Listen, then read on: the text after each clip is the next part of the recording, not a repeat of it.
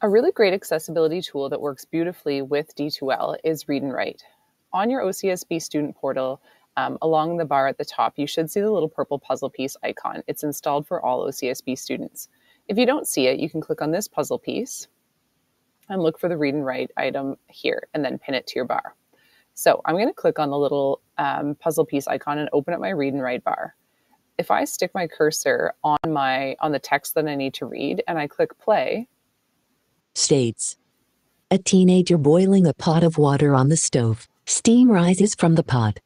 A pot of water is placed on the stove. A short while later, it boils as the temperature of the water reaches 100 degrees. I'm able to use Read and Write to help me read through the content in my course. So if you're finding it a lot of reading and you would benefit from the audio support, don't forget that Read and Write is always an option for you. You should be able to use that Read and Write toolbar in any aspect of D2L. It works really well. If you need help with this, reach out to your resource teacher for support.